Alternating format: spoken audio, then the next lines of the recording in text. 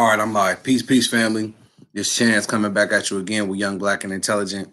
Today, we're going to be going in on something that's a very important topic, and it may stir some people up or offend some people, but it's a conversation that needs to be had, and it's a topic that needs to be discussed on the heels of Martin Luther King Day. Today, we're going to go into integration and some of the reasons or why I feel that integration is one of the worst things to have happened to Black people and Africans across America and the diaspora. Uh, excuse me. Just some precursors. If you do watch this video, please try to watch the video in its entirety. Like, share, and subscribe. Comment if you like the content, and please follow on Facebook at YBI and or YBI Academy.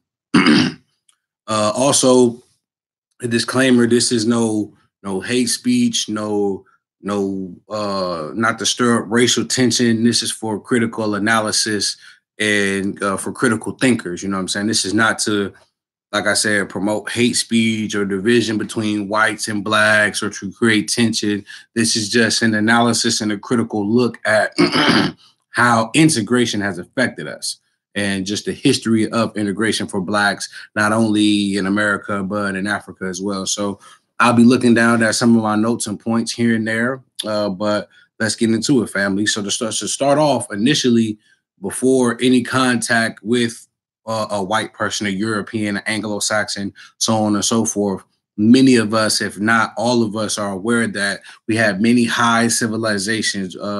We had many scholars. We had many schools in Wasset. It's another Timbuktu. The libraries. We had a lot of. We were able to understand and understand alchemy and how to refine metals, how to grow. We had science of mathematics, the science of anatomy, the body, chemistry, like I mentioned, elements, astronomical sciences and tracking and following the stars for time and calendar and circadian pattern calculations. So we had a very high and sustainable society. If we were to break down some of the golden eras of Kemet and some of the golden eras of certain dynasties, we know for a fact that we've had some of the longest working civilizations known to Earth or known to the planet. And that's to say that, you know, all great things do come to an end. What comes up does come down. So it's not to say that everything was perfect, but we know that we've had sustainable civilizations for decades, for centuries, more than decades, for centuries before any contact with the Europeans. So I'm saying that to say before we ever made contact with anyone else, we were doing great things. We were doing marvelous things, whether it's agriculture, whether it's botany, whether it's Akhenaten, whether it's Tahotep, whether it's Imhotep, whether it's Queen T, we Queen Hatshepsut, we did so much before any contact or any encounters with a white person. And on those times, that will be a Greco-Roman, because the first individuals of white or European descent that many of our ancestors in Kemet would come in contact with would be Greco-Romans. But I just want to lay out that preface so that we can understand, or so we can understand and understand that before contact with Europeans, we were on to great things, doing great things. If you really go and do your research and do the knowledge, and you go and study the research, let me get some of this Moroccan butter because I know my lips are gonna be dry. When you go and study this, you will see many of the Greeks and Romans and Homer and Ptolemy and Plato and all of these individuals who are of Greco-Roman or European or Anglo-Saxon or white or whatever you want to consider them. All these people studied philosophy, they studied anatomy, they studied mathematics and the sciences under Kemet, at the feet of Kemet. You know, they went into Kemet, tried to get certain information, couldn't understand it, couldn't understand it. Some could argue decalcified pineal gland and lack of selenium based on the environment they were in. Some could, it's so many arguments that you can make to why they weren't able to fully grasp the information that they were seeking through the mystery schools. But then another thing a lot of people don't understand, to fully understand and understand the information from the mystery schools in the so-called hidden knowledge or the unseen knowledge, it would take up to 40 years, 42 or 44 years to even understand and understand that knowledge and those principles and concepts. So when we go back to our ancestors, we were very studious people. We were very meticulous people. We were very crafty people before we ever encountered or spoke to a European. So we had high civilization, a high society with morals, standards, religious systems, culture, customs, food, agriculture, botany. As I already alluded to, we had all of this before we ever encountered a European. So that's just for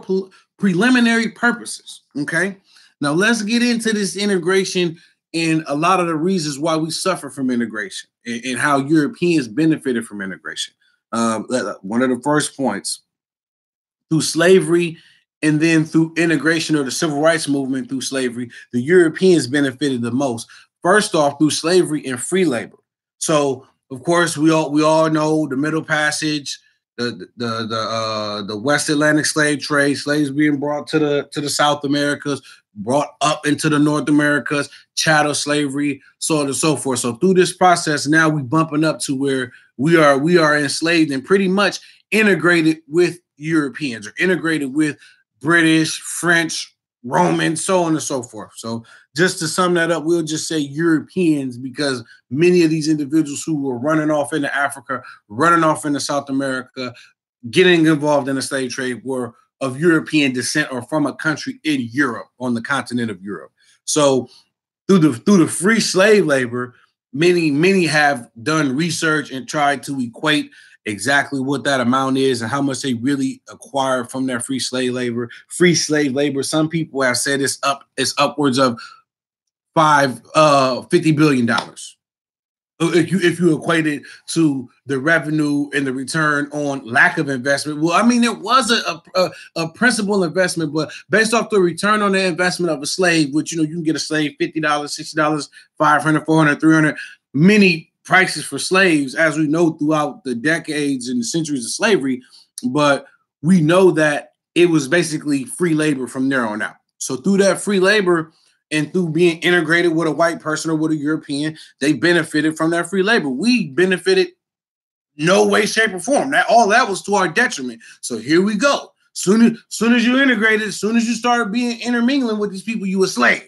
It's chattel slavery, okay? And then from there, you working for them. Not only are you working for them, you're being traumatized psychologically, mentally, okay? You're being tortured. You're being raped. Okay, you're being subjugated. You're being buck broken, for another term to use. Okay, so these are the things that are occurring when this is happening. Okay, these are the things that are going on when we're integrated or dealing with these people, and then we move forward and we get alleged freedom and alleged civil rights movements, and it's a melting pot, and we're all going to get along. Okay, through integration. They still benefit.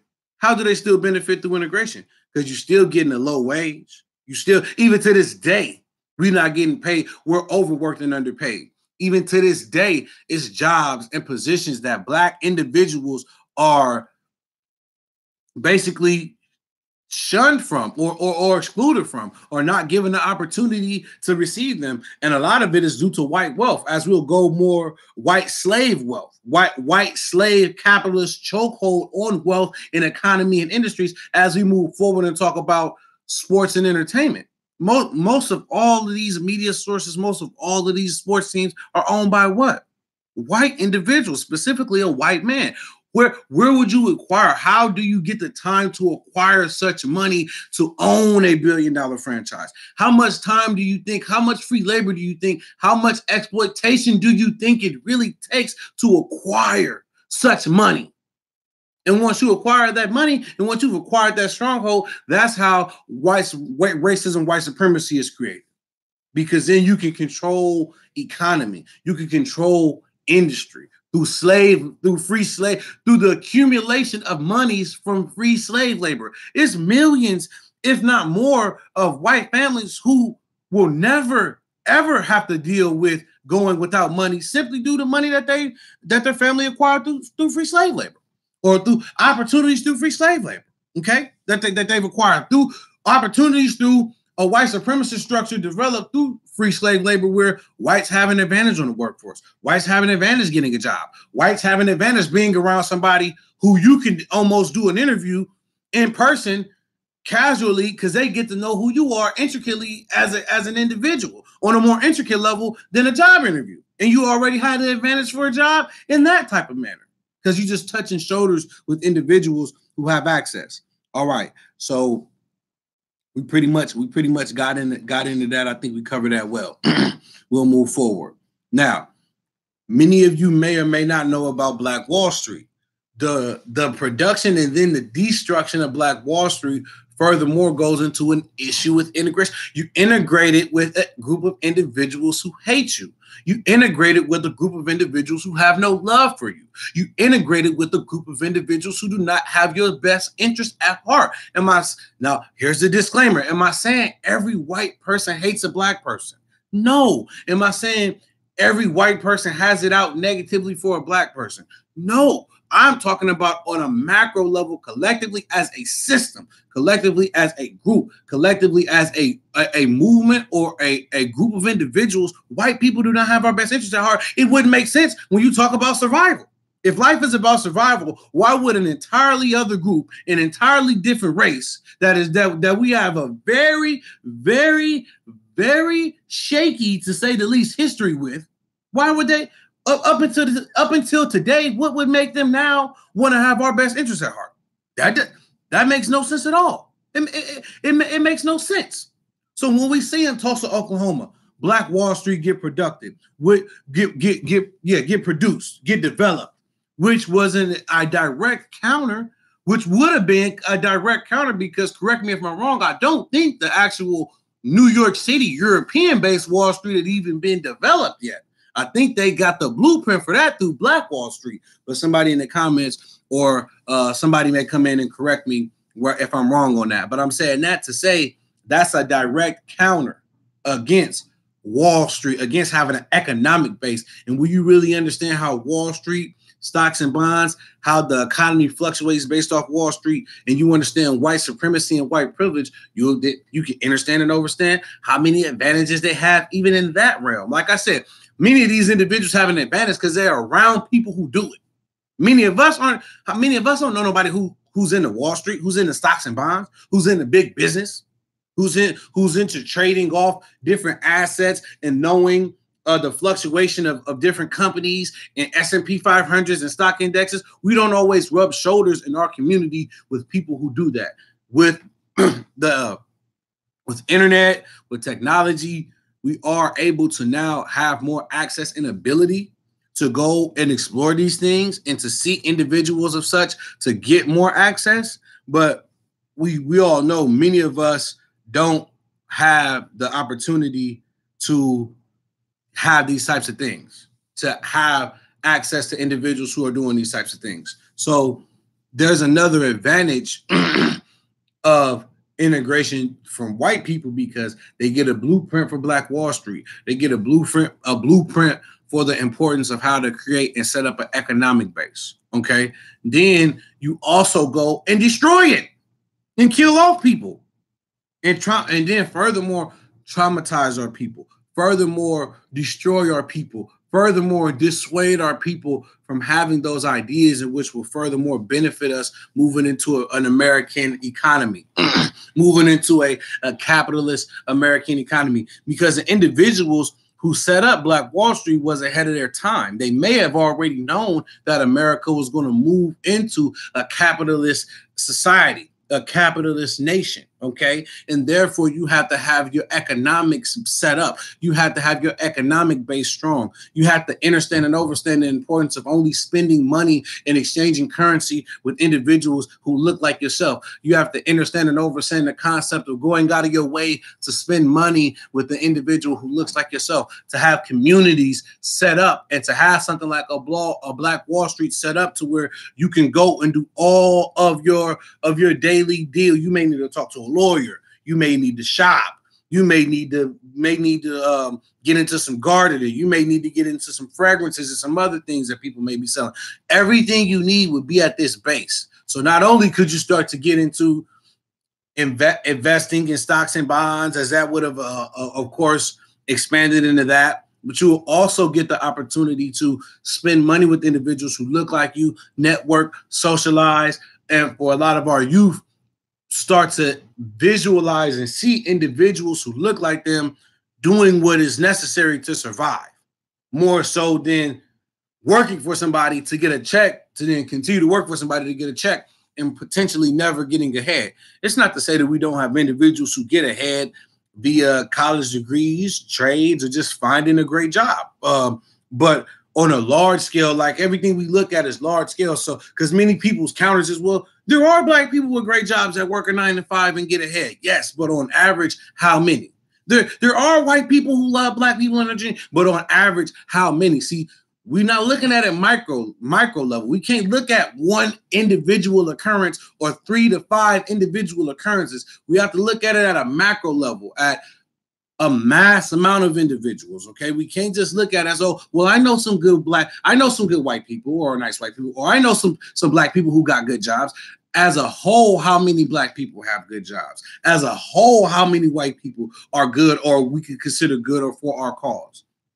Okay, that's how we have to look at things. We get too individualistic with certain things, where we have to look at things in its grand scale. Okay, so Black Wall Street is destroyed. It dissuades us from wanting to create things as such in the future. Also takes away from our counter to a white Wall Street, or the Wall Street today, which many Europeans, majority of Europeans, Jews, are benefiting from. They're getting the financial benefit from that because that's set up for them. So now we have no counter to that economically. Furthermore, being strangled by this white supremacist economic financial system in which we live in today, which is basically designed for many of us to live check to check, and then for a small amount of us to enjoy what we may all consider certain luxuries and finer things in life, and to get millions and hundreds of millions and some billions and trillions of dollars, while others are living at a deficit.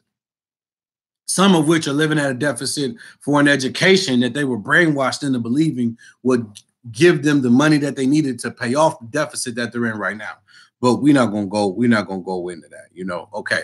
Once again, we could go back to Kemet up until now with the books in Kemet, the papyri, the scholarship, the mystery schools, the mathematics. All of the information was stolen. When individuals started to raid Kemet, when groups of individuals with the Hyksos, some of the Arabs, some of the Greco-Romans, when they started to run into Kemet, a lot of these individuals were not just looking for gold and agriculture, or not agriculture, but architecture. They were looking for books. They were looking for papyri. They were looking for information. Okay, so even there, as soon as we integrate, as soon as we make contact with these individuals, they're stealing and benefiting from knowledge that we've created, knowledge and information in which they never fully grasp. So now they try to re-explain it in schools today, and they confuse us. That's why a lot of our children are confused in math and confused in science, because a lot of these individuals are going off the same principles that these original Greco-Romans came and stole from Kemet and never fully understood or overstood the information. And that's why when they try to re-explain it to some of our youth, they get confused by it, or they get dissuaded by it. Okay, because they never fully grasped the information, and now you're trying to go regurgitate it to us. Okay, and that doesn't make sense. So they benefit from that, and not just through integration, benefiting from the knowledge and the books and the information in Kemet and the libraries. You flip that and reverse that. They also benefited when they came in contact with natives or indigenous individuals in the Americas, showing them how to grow agriculture, botany, and how to live off the environment in a climate and an environment that they were not used to. They were not familiar with. So even then, they began to get knowledge and insight on how to survive and maneuver in the Americas, a foreign land to the European at that point in time. So even their contact with natives now, or their first contact with natives, we know what they did to Native Americans. They killed them off, used chemical and germ warfare against them, and tried to get them to basically integrate and assimilate as well. Through, and I'll make that point since it's right there fresh on my tongue and on my mind, through cutting your hair, cutting face. Like we know today, if you want to be many black men that are in the media, if any, in the sports media, there's a little bit more leeway, but we still know the overall image is have a low cut, limited facial hair. No, don't have a lot of hair or braids or a beard, because that's not what's considered in America a clean look in American society or in the workforce. Okay, so that's just assimilation, where they take off, where they were taking away their clothes and their regalia, and like I said, their hair, and they made a lot of Native Americans or Native indigenous individuals assimilate as well. And that's what we have to start understanding and overstanding, is integration is just a nice word for assimilation. And assimilation is let go of your cultural customs, let go of your language, let go of your clothing and your regalia, let go of your belief systems and your portrayals and images of beauty. Let go of these things and adopt our mindset, our clothing, our ideologies. Okay, so when you really break down integration, it was really assimilation, and assimilation is a more forceful term, letting you know that it's not by choice. A lot of us feel like we integrated because of the civil rights movement and Brown versus Board of Education. It was a choice. No, you integrated because you were made to integrate, because whether it was individuals within the white supremacist society who started to understand how it would benefit them, or whatever led to everything taking place. Amos Wilson breaks it down.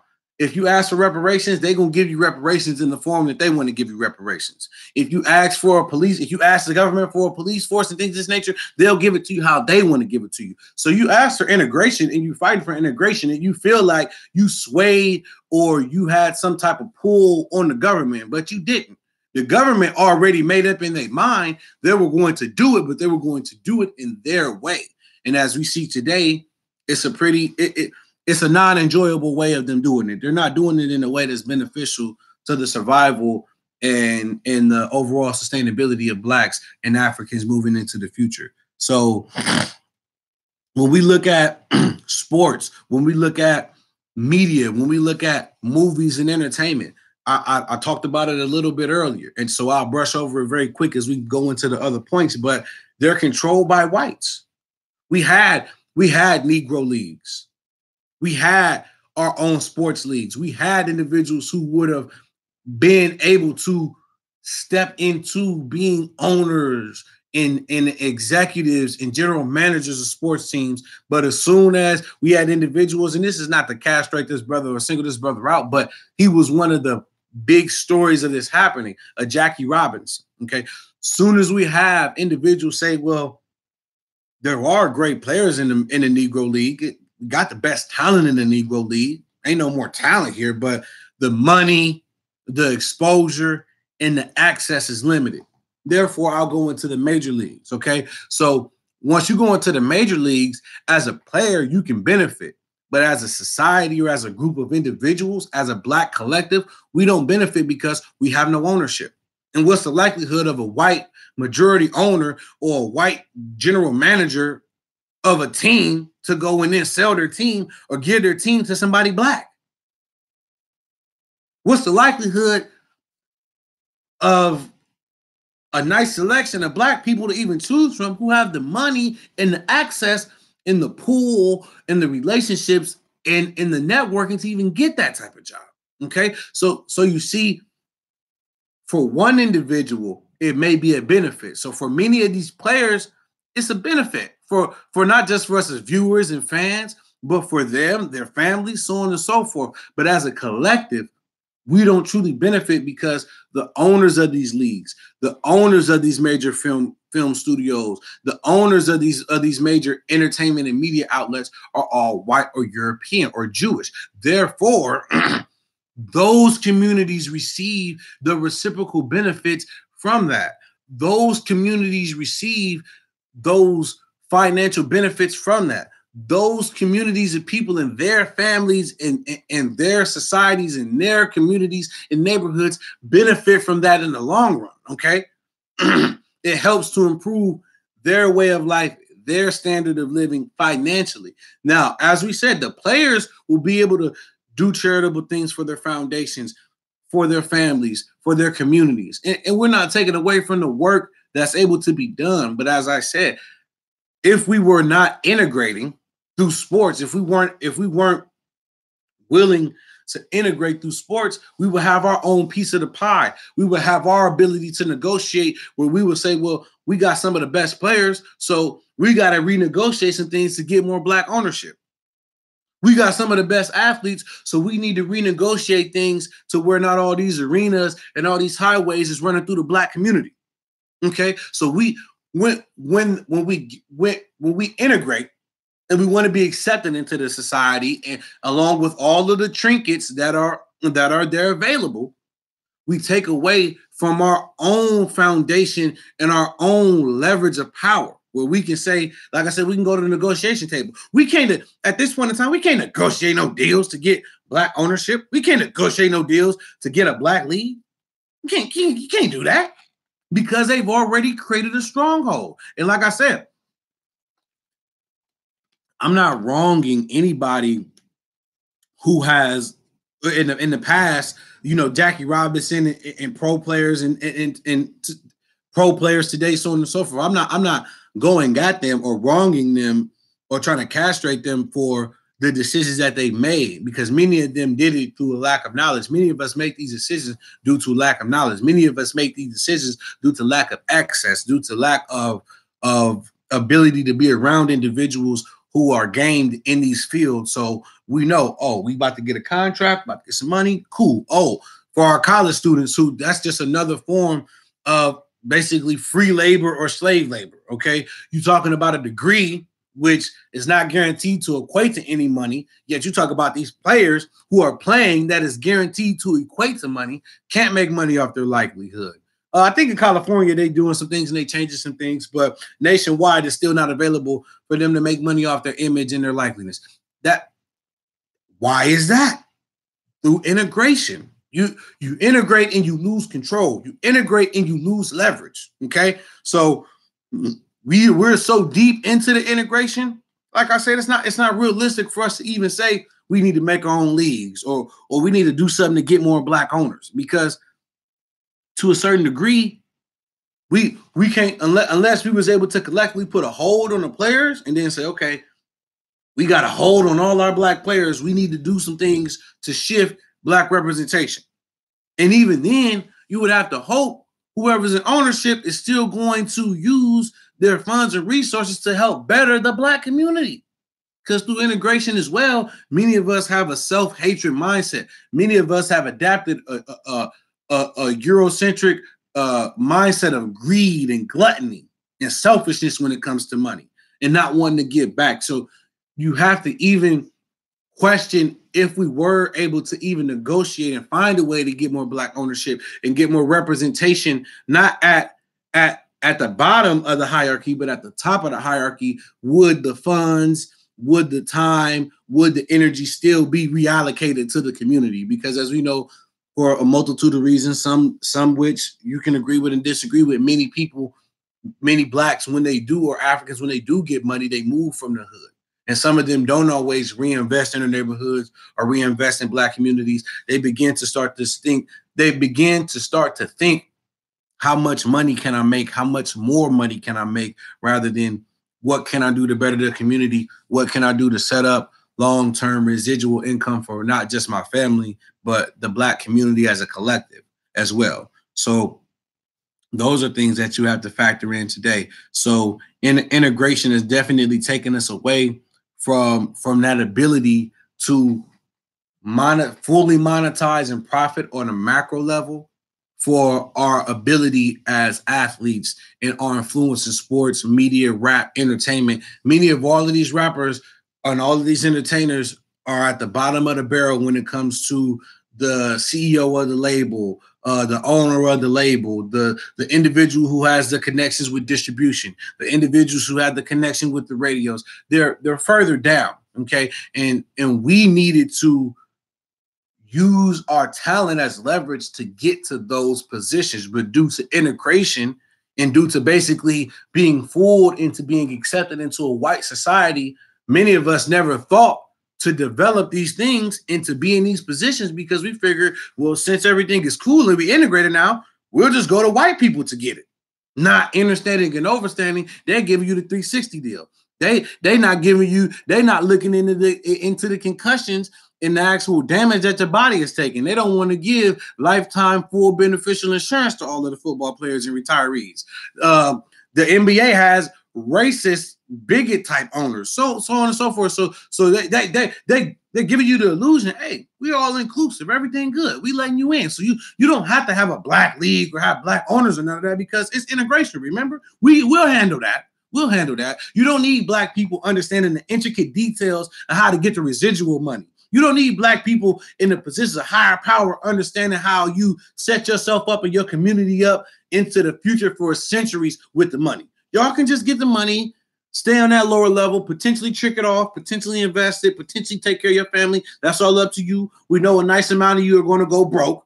So we'll keep you at that level because once we start to let you get up, the probabilities of you going broke lower. The probabilities of you tricking your money off lower. The probabilities of you spending your money on needless, depreciating materials lowers once you start to get that access. So that's why they keep us at that level. They keep us, instead of getting us to owning industries and owning land and owning a full team, they keep us to buying Benzes, buying Bugattis, Balenciagas, Ice.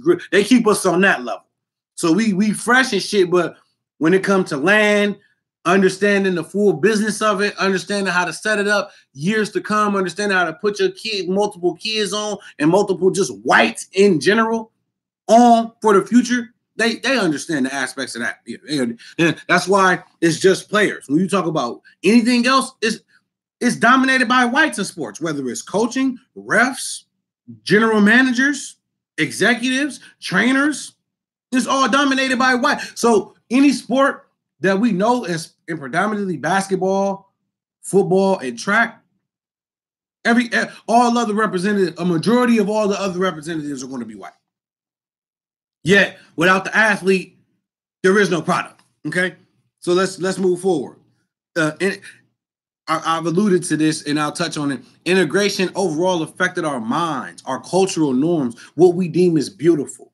What you see, light skin, long hair is beautiful, or biracial because now they have light skin and not as nappy hair is beautiful, or straight hair, white blonde is beautiful, or skinny white woman is beautiful, or blonde or white brunette is beautiful. Our whole standard of beauty changed. Our whole standard of culture, and we do have a subculture within American culture, but a lot of our cultural customs and norms, our language, our foods, our traditions, our storytelling, our botany, our connection to the earth, getting grounded, all of those things left us. All of those things were snatched away from us or used for the benefit of a European power structure. So many of these things were taken away from us. Okay.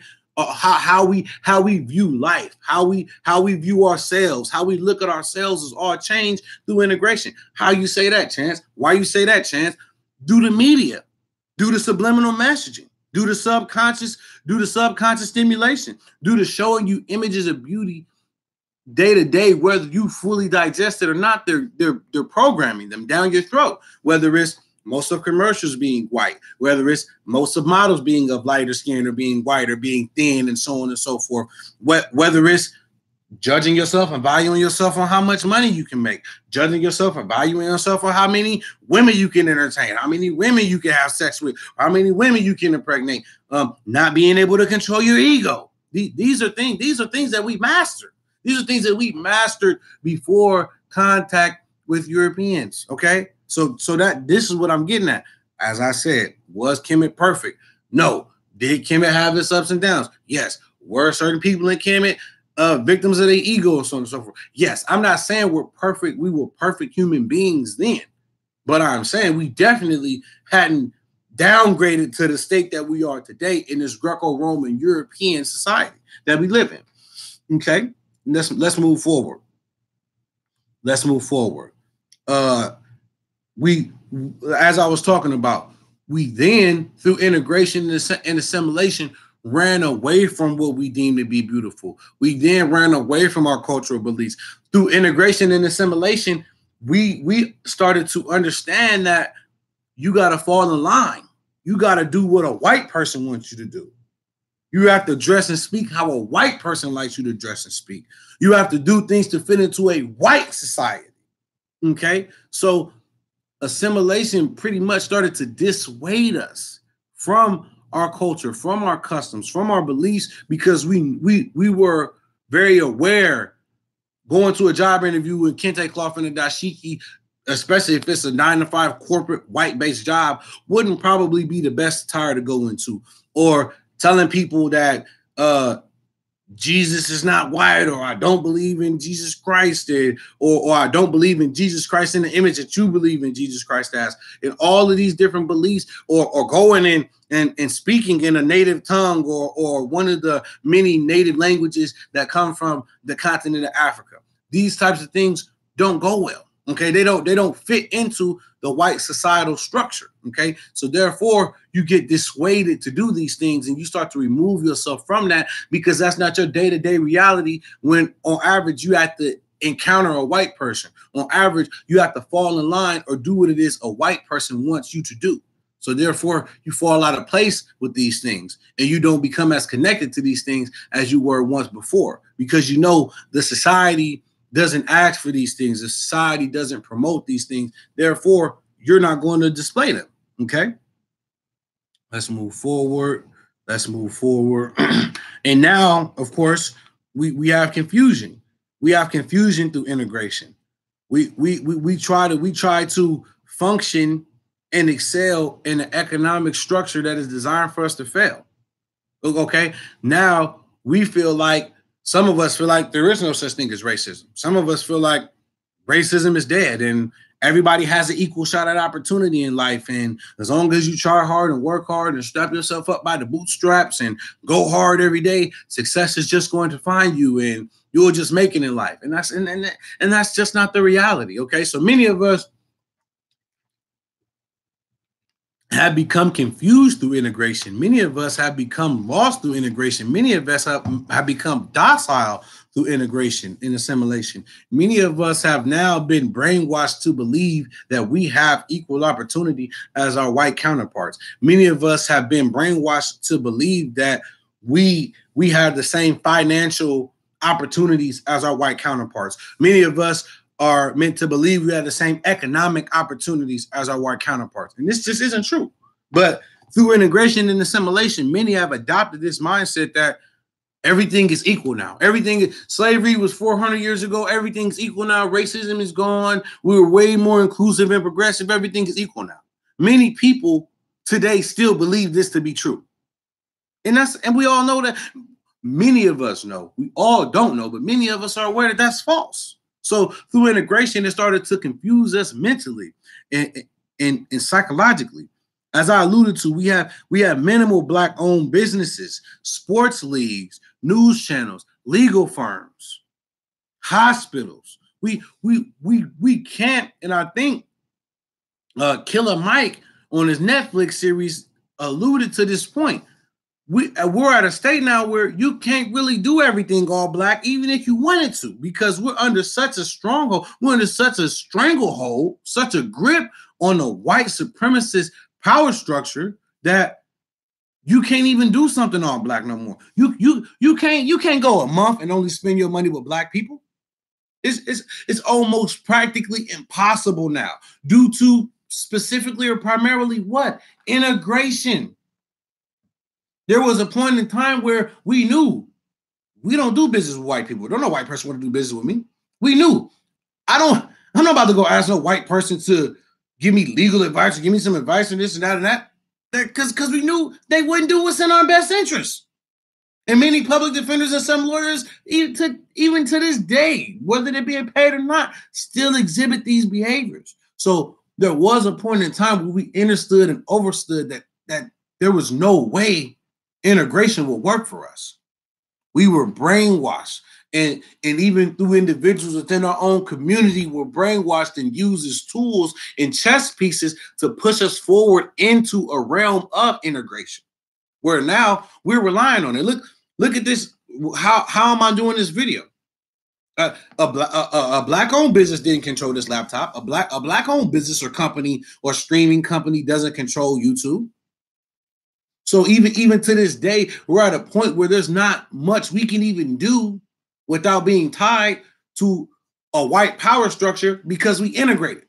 So we don't have something where it's all our black stuff. All the streaming channel is by some black people in tech or in the field of data and information. The content is provided by us. The sponsors is all by us. There are a lot of individuals working to do that through YouTube, through Patreon, but we're at a point now where it's almost impossible to exclusively have something that's literally all black. From the data analysis to the streaming to the actual individuals on the ground doing the work, we basically assimilated or integrated our way out of these opportunities to even really have self-dependency or really be self-dependent. We've practically taken ourselves out of the ability to do that. You know, we've, like I said, assimilated or integrated ourselves into a reality where that may no longer exist for us to have something literally all black, or to be able to say, you know, from my business model to the device I'm using to the internet source through the media outlet or the website I'm using, that's all distributed or created or produced by somebody black. Now, do we have the potential? Of course, but with YouTube in its existence, even if we were to create something, it would take decades to then rival YouTube. You get what I'm saying? So even if we were able to develop these things, there's still rivals and competition out here that you have to deal with as well. So through integration, we still find ourselves at that point where we're under control, okay? And we're not able to have something that's called our own. And it's no hatred, but it's no hatred against another group, but we should have these things. We should have multiple organizations that could give our kids jobs immediately out of high school, immediately out of college. We should have multiple institutions in media, in tech, in agriculture, and engineering, because we're very talented and gifted people. Humans are the greatest form of technology. We're the first human form of technology. One of the greatest human forms of technology. We know many of our kids, when you tap into their intelligence and their consciousness, they're geniuses in a multitude of fields. So it's not that we aren't capable. It's that due to integration, it took away our capability to do it for ourselves, by ourselves. So now, even if you go to college and get that master's degree or get that PhD in tech or coding or engineering or architecture, many times you're going to then go work for a white corporation, a predominantly white corporation with predominantly white CEOs, COOs, presidents, vice presidents, chairmen, GMs, board members. So yes, you like we alluded to earlier with the athlete comparison. Yes, you've gained some financial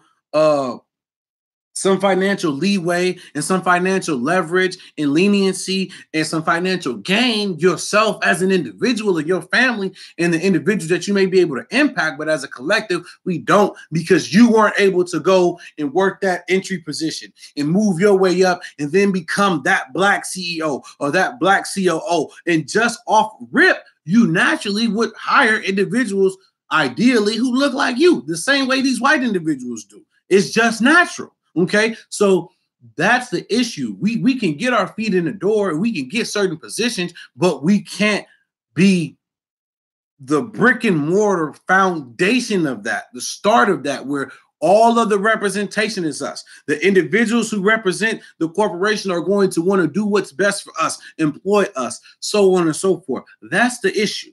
Is having having a police force that's trained by us through our community standards and regulations. They live in our community. They're from our community. They're involved in the community. Therefore, they build intricate relationships with individuals, whether they're doing criminal activity or not within the community, because they have to be involved in the community.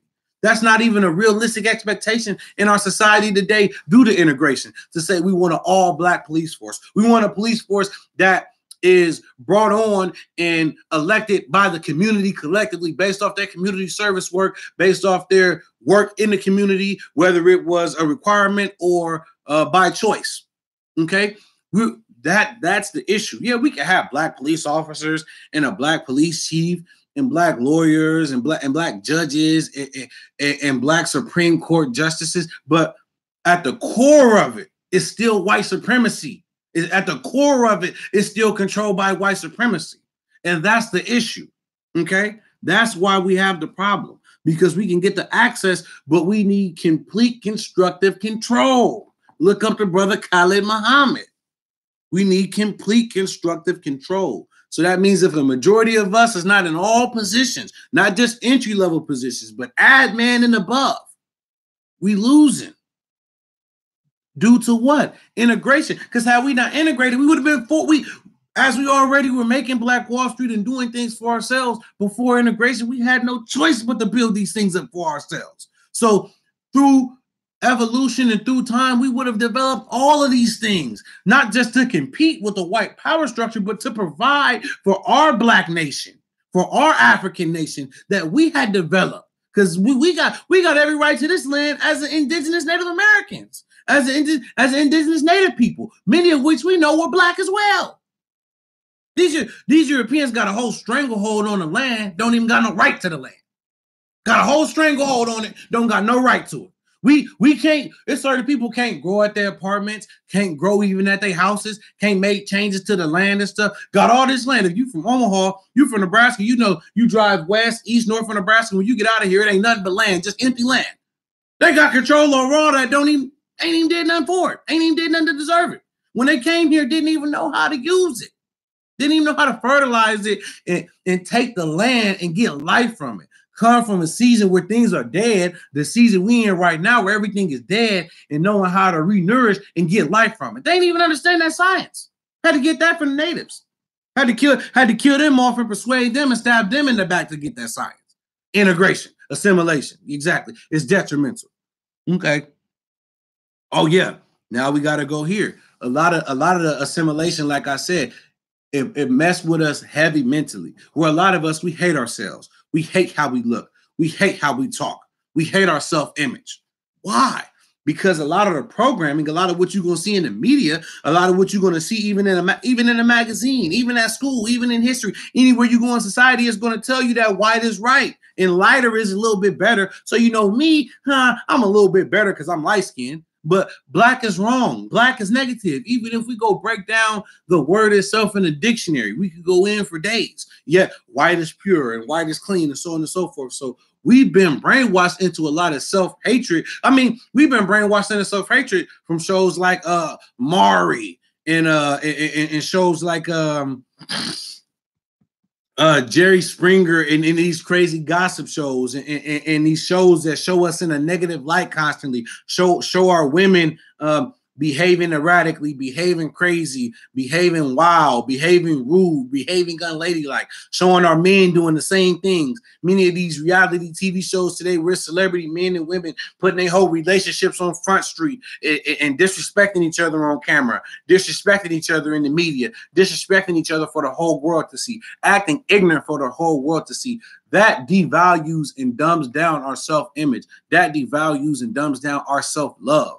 The love that we have for ourselves inside. So continuing to go into this, continuing to speak into this, these are the things that have affected us through integration. Many of us may or may not be aware of the self-hatred that exists within the Black community. Skin bleaching cream sells the highest in the continent of Africa. So even to this day, we still have that self-hatred, be it our dark skin, be it our noses or our lips, all of these things in which we were told and programmed to hate about ourselves. All of these things in which many of us go and get surgical procedures and all these different procedures do. Yet now we see now it's the reverse. Now white people is tanning like crazy and getting lip injections and butt injections and all of these things that we were told were ugly for centuries. Okay. So a lot of the self-hatred is due to integration, because I had you as a slave. I had you as 3/5 of a person. I'm about to allow you to be considered a person, but I still don't really look at you as a human. I really still don't. Why would I create a society or create media or create magazines or create imagery or create optics that show you in a bright light or that show you in a beautiful manner? Why would I do that? That doesn't make sense. See, when you understand that the system is oppressive and you start to take away the individual nice white people, you can start to understand and overstand white supremacy. Because sometimes I say this and people get turned off because they got 20 good white friends or they got 5 good white friends. So they just can't fathom it because they're cool with white people. Okay. But once you start to uncover this, you will see what's really going on. And due to the big brother or due to the oppressor, because I don't even want to say big brother, because if your big brother don't treat you like these individuals, so I'll say due to the oppressive advantage or leverage that they've had over us, they will never show our women and our men in their highest, at their greatest, at their best. They'll always show Egyptians and Africans as lighter skin, as my skin tone and under. Okay, they'll always do these things. They'll always even with their dealings with different races, they'll always treat a lighter skinned person like myself better than a darker skinned person, or they may trust me more than a darker skinned person. They may assume I'm biracial in comparison to a darker person. All of these things is still that skin tone, and then they create the self-hatred where we got team light skin, team dark skin. Light skinned niggas deserve crabs and shit. Dark skinned niggas deserve sandwiches and chips. Dumb shit like that, where we still got that image. And even growing up, I suffered from it where I could only find beauty or attraction in a lighter skinned woman, or I could see the most beauty and attraction in a lighter skinned woman. So it wasn't to say I didn't see darker skinned women and see beauty in them, but I could see a beautiful dark skinned woman and a just as equally beautiful light skinned woman, and my eyes are just naturally attract to the light skinned woman, even though the darker skinned woman just as beautiful, just as fine. So it even took me time to deprogram myself. I used to not like being light skinned because I used to get called banana and adopted and certain stuff by my older sister and my younger brother growing up. Not knowing, of course, it's lies, and as kids we pick on ourselves. But I used to think somewhat being light skinned was bad, and then if you light skinned, we all know like, oh, y'all light skinned niggas, y'all niggas soft, y'all niggas think y'all cute, y'all niggas think y'all pretty, but all of this shit. Go if you're from Omaha. Go to the African bookstore on 30th and Lake and get the Willie Lynch. And the Willie Lynch will break all this down. How they was putting the young Negro against the old Negro, the light Negro against the dark Negro, so on and so forth. And that just furthermore goes into certain tactics, certain torture tactics that was used against us through integration and dealing with white supremacists, okay? So let's move forward. Yeah, the whole idea of integration is backwards, as I was talking about, because whites have hated us and many of them still do. And as a collective, the white supremacist power structure hates us. So it makes no sense really to integrate with a group of people who hate you or have no love towards you or still have hatred towards you.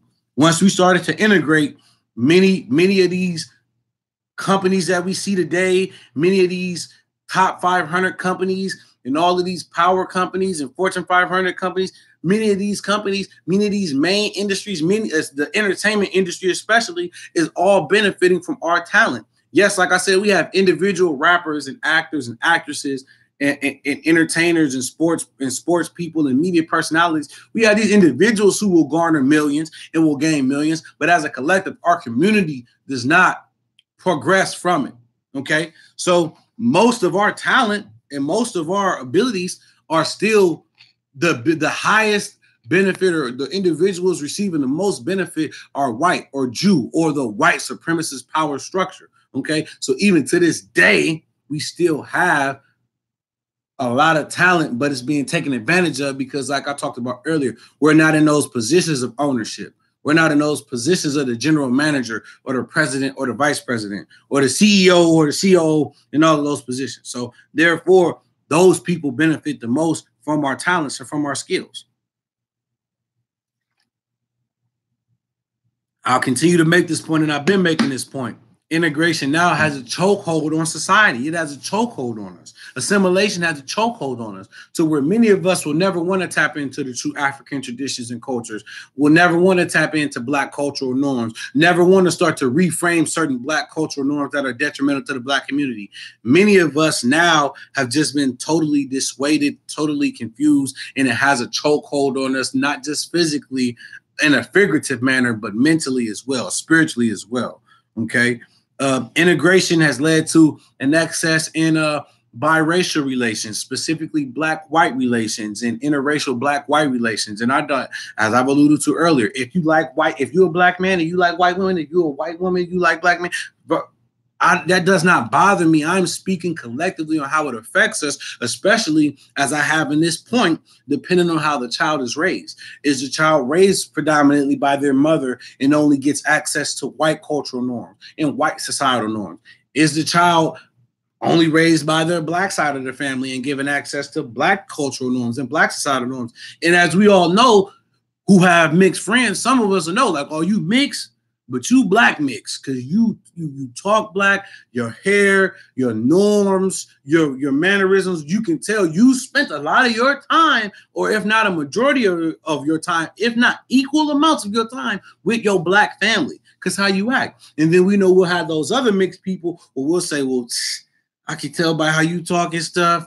Yeah, J. Cole to Patrick Mahomes, you mix, but your experience was highly white. Okay. And then moving forward, these things create confusion, because in America, in American history, if you have any amount of Black in you, realistically, you consider Black. But yet at the same time, if we're getting technical, you still are biracial. The history between Blacks and whites in America still is and has always been very choppy, very controversial, very traumatic for Black people. So to then intermingle, all I'm saying is through integration, this just increased intermingling, confusion, some kids not being able to really latch on to either identity. Some kids may start to have hatred for one side of their family once they find out the history or another. Some of these, we still had the absent father aspect of it, where some of these kids will then start to get hatred, not just for their father, but may start to create hatred for Blacks or Black culture or Black society due to their father being Black. So am I saying I have something against biracial dating or people having children that are Black and white or mixed with Black and white blood? No, I'm just saying these are issues that come with this.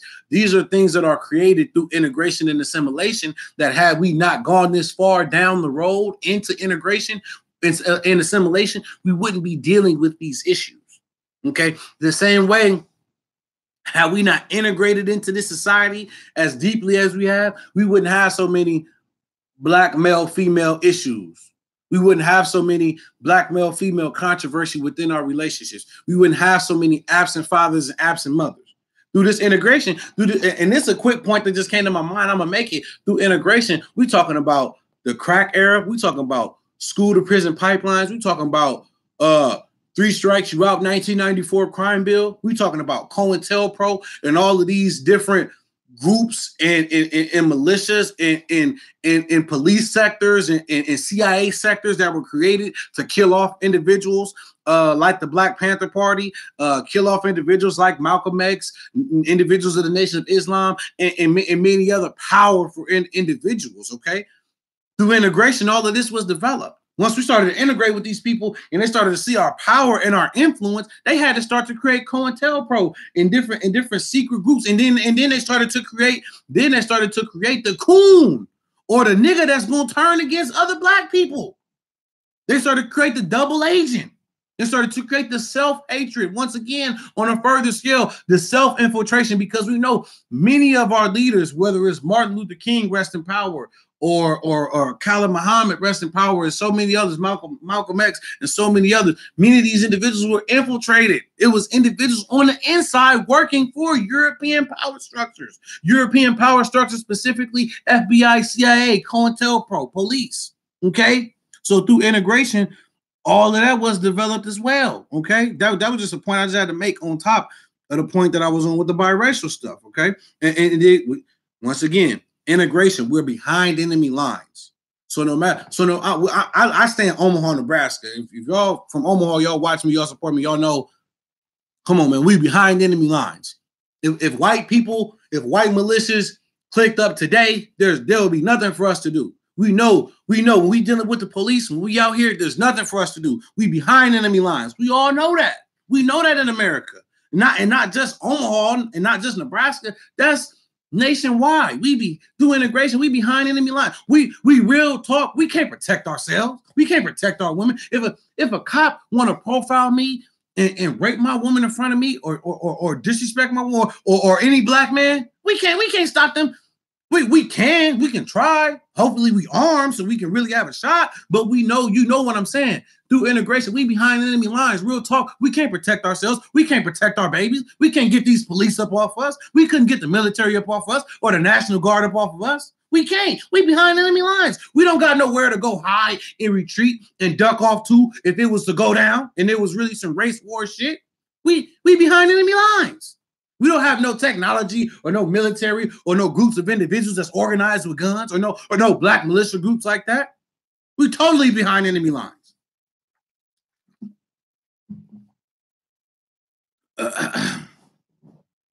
Yeah, integration tricked us. It was a big trick bag, but it tricked us into believing that America would act in our best interest. It tricked us into believing that America actually represents us in our reality. Integration tricked us into believing that America will protect us and serve us, which is not true. And it never has been true, and it never will be true.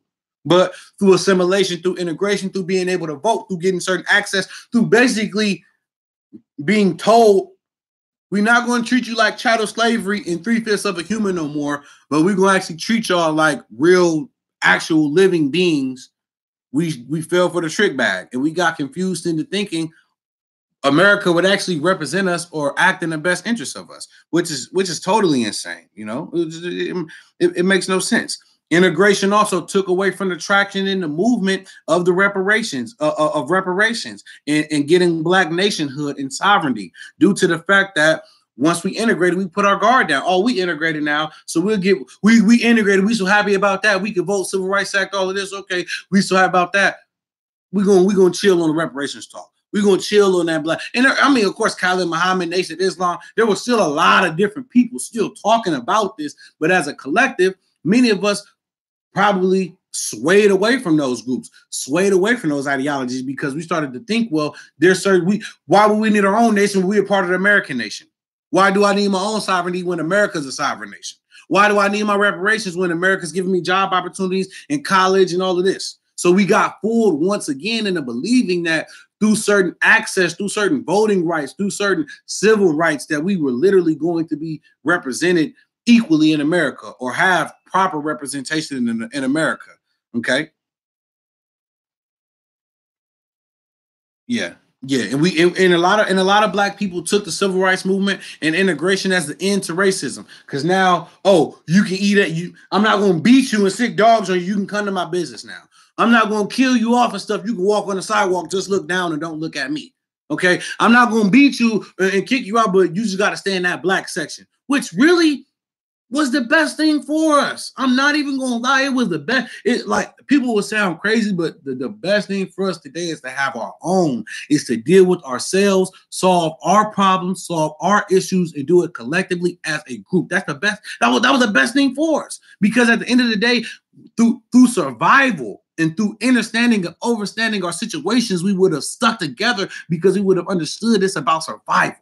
And it's about being in competition with the European counterpart. And we would have acted accordingly. I know we would have acted accordingly. But many people thought integration, that's the end of racism. No, it's just covert white supremacy now. Okay.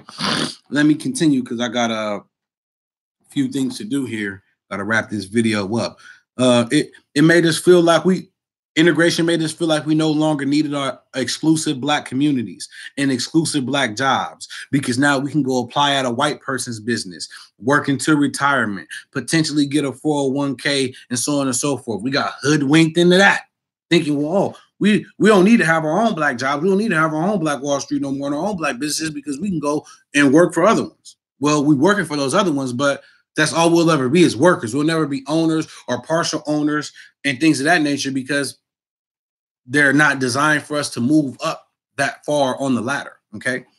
Integration didn't really end racism.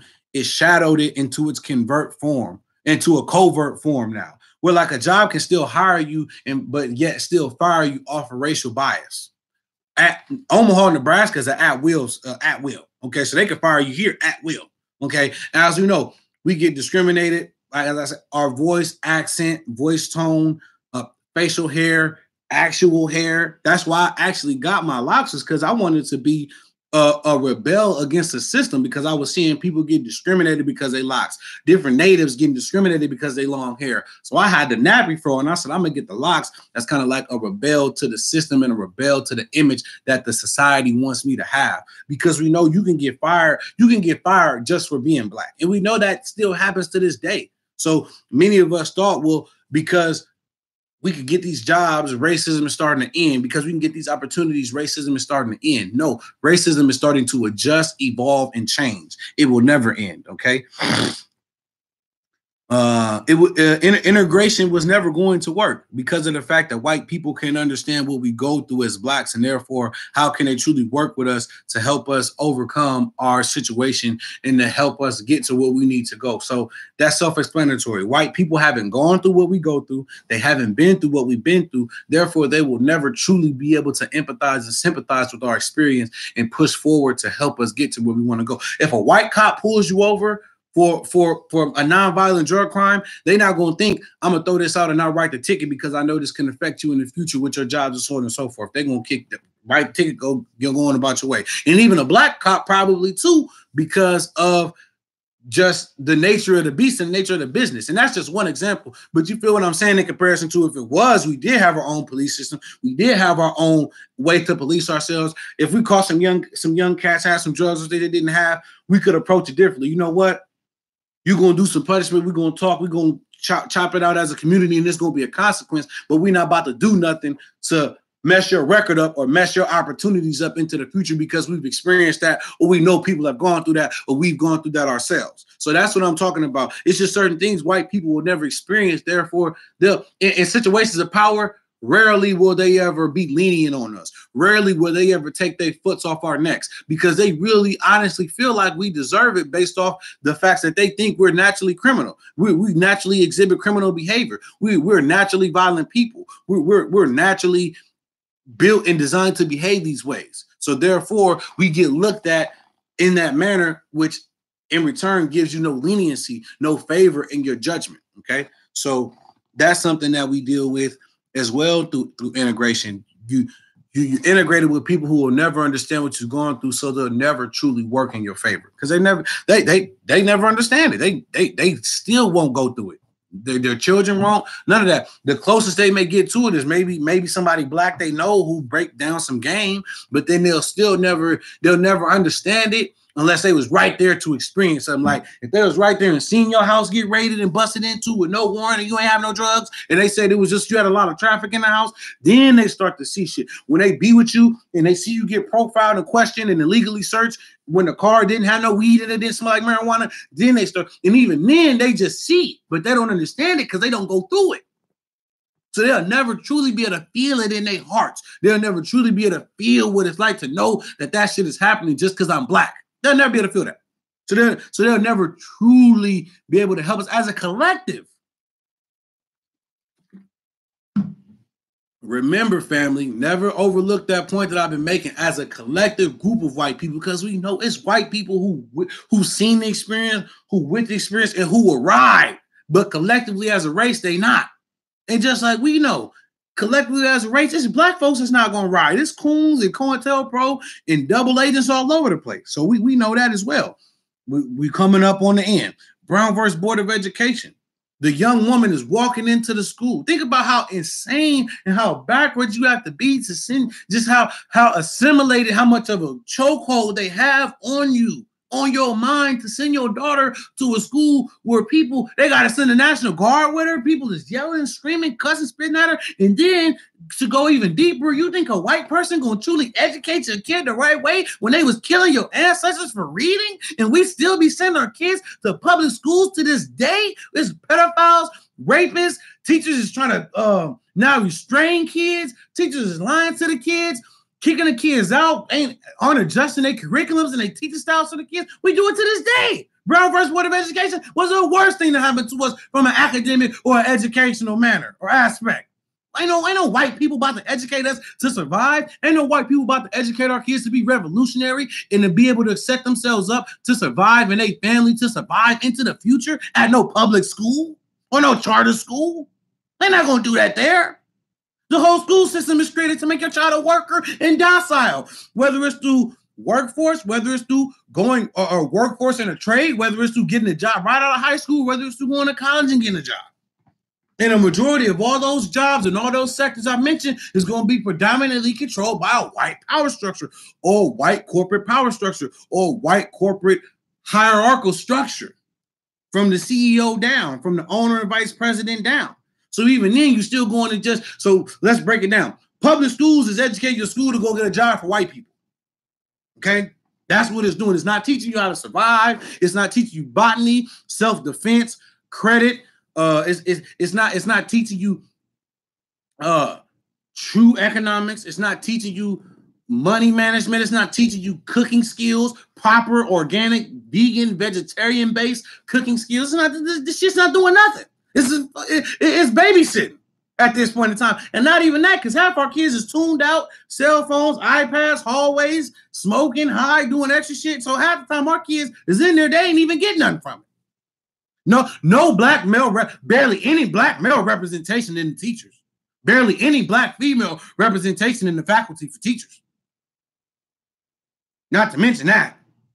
So once again, you get so integrated and so assimilated, you go and send your kids to the enemy to get education? Okay. Like I alluded to at the beginning of the video, we were doing for ourselves for centuries before we ever made contact with white people, okay? Before we ever were tricked into believing we needed to integrate, we had so much greatness. Things that the world had never seen, things that the world never will see again unless you go to Kemet. Or unless you go to Africa in general, because it's more than just Kemet and Nubia and Sudan and Waset and Luxor. It's more than just, it's a lot. We ain't going Shanghai, Ghana, it's a lot. We ain't going into all of that, okay? Through integration, we have Clarence Thomas, the Supreme Court Justice Coon. Through integration, we've had many black representatives throughout many governmental positions. Haven't done much for us. We had Barack Obama. Didn't do nothing for black people at all. And if you can get in the comments or you can message me or whatever. Barack Obama didn't do nothing for black people at all whatsoever, nothing. Through integration, they'll give you, like I said, they'll give it to you how they want you to have it. So even now, they'll give you reparations, but they're going to give it to you in their form. They're not going to give you no reparations with therapy, land, business deals, different economic deals, different contracting deals for different industries. They're gonna give you integration how they want it. They're not. If you was to get integration, they'd literally just give you a large lump sum. They wouldn't give you no business connections, no judge connections, no political connections, no land allocation connect. They wouldn't do none of that. They'll just give you a large lump sum of money because they know you niggas gonna spend it. So like I said, they give it to you in their form. They'll give you a school system. They'll give you teachers and shit, and their teachers. They'll give you education their way, the Greco-Roman way. That's why you be reading Shakespeare and Homer and Ptolemy. You be reading all this Greek philosophy and all this stuff in high school. And they got you reading all this white literature, all this Greco-Roman literature, because that's important to them and their history. Not ours, theirs. Like I said, and we coming really to the conclusion. We at the point now where we don't own anything and we can barely do anything to fight against the political power structure. Many of us, many black businesses are self-owned. So that means you your marketing person, you the actual whatever you doing, the designer, the engineer, you the accountant, you the money manager, you your promotional team, you everything. So it's very few black people at this point in time who can even say like they outright own something or they outright own a business or they have a business that they know can sustain 3 to 5 to 10 years into the future and they outright own it. So we're at a point now where it's a stranglehold on us through the white supremacist power structure to where, like I said, we behind enemy lines. We can barely do anything for ourselves at all because it's that much of a grip on the necks of us. Okay. Many of us. Oh yeah, this would be the close. These would be last two closing points. Many of us now we mimic and abide by white societal expectations via our tone and our voice. A lot of us have to code switch, as we know, when you're going into work or you're going into the white society, you're trying to network and do certain things, trying to rub elbows with certain people. We know we gotta code switch. You know, you gotta talk right, look right, dress right, act right. But now we basically become what I want to make the premise of my book that I need to write about, the artificial Negro. We basically become an artificial version of ourselves, adapting many of the ideologies and adapting many of the characteristics and mannerisms of the white supremacists or of the white power structure or of the image that the white power structure has given us. Okay. So like I said, a lot of us, we want to dress a certain way. We want to be sexually fluid now. We have a sports worship issue. We have money addiction issues. We have a greed issue, ego issues. We have all of these issues that we've adopted from assimilation and integration into the society. That's why even the Bible will tell you, be in the world but not of the world. Okay.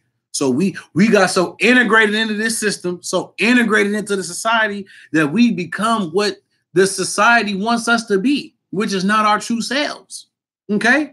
And now we moving backwards. Now we lost. Now we confused. We not moving forward collectively as a unit because, oh, I don't agree with this brother. Oh, I don't agree with that brother. I know people ain't going to agree with a lot of what I say, but I know for sure if we was working collectively as a unit, I would work with people who may not agree with everything that I want to work with just on the premise that they black. And we need to move forward together collectively as a black unit. So that's pretty much the info. To summarize it up, we know we had what we needed before, and through integration, it's only been negative effects up until this moment. And now we almost at a place of no return. So no telling if we'll ever really fully be able to get the European power structure, the white supremacist power structure off our backs and be able to push forward into the future collectively as a whole unit. So that's where we at right now. So as I've alluded with many of my points, integration, in my opinion, is one of the worst things to ever happen to Black people in America or Africans in America.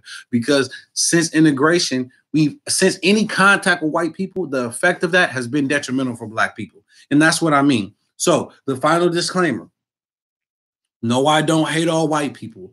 I know it's white people that will support Young Black and Intelligent. I know it's white people that will support YBI Academy. I know it's white people that consider themselves close to me or may consider me friends and so on and so forth. I'm not attacking you individually. I'm not saying I don't want to be around you or that I'm mad that I met you or that I hate you. I'm saying collectively integration has been a negative effect on Black people as a collective.